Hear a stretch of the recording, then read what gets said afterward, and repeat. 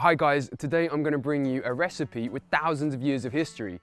It's called hard tack and it's true adventure food from the days of yore. Sailors were provided with this hard cracker as sustenance on long sea voyages. Hard tack is also known as ship's biscuit, sea biscuit, cabin bread, sea bread, pilot bread, or also as tooth dullers, dog biscuits and worm castles.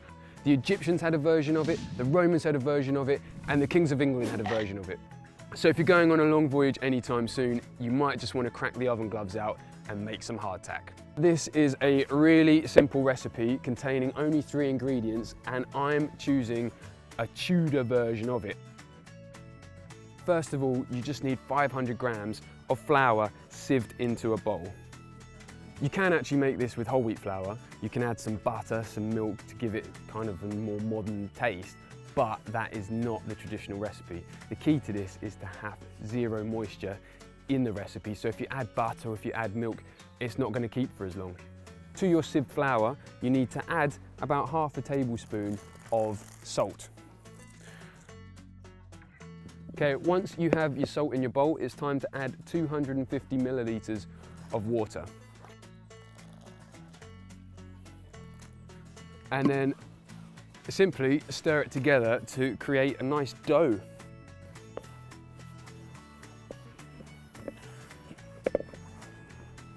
So I'm just going to put down a length of baking parchment. Now it's time to just roll out the dough.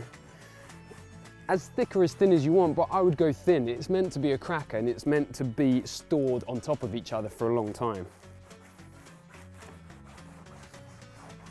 Okay, hopefully you're in a kitchen with some more space. I'm basically just going to make this a bit smaller, so it's going to fit 1 on my baking tray and 2 on my chopping board.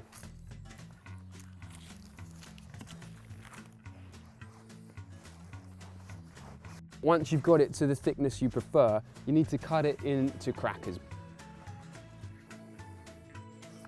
So I've just cut myself 4 small rectangles, and now you need a nail.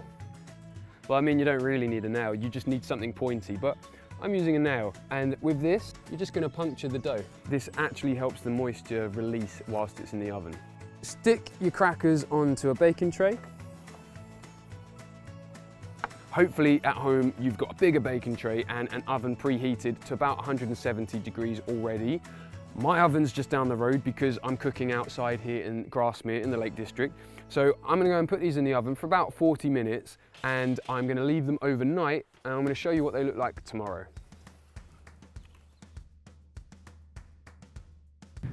So this is my hard tack. It's been over 24 hours since I baked it off and I left it to rest. I threw a few more in the oven as well.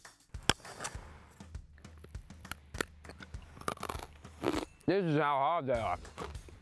It's not so bad. It will get harder over time. You've got to keep it in an airtight container. Otherwise, if they get moist, you could get an infestation of weevils or maggots.